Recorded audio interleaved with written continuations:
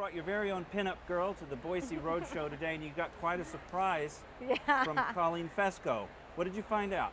What I found out was the Earl Moran, when he painted these, that the more clothes that came off the women, the more they're valued at. And I found out that this one is $20,000 to $30,000, which is crazy. Tell me more about what this picture's meant to you growing up.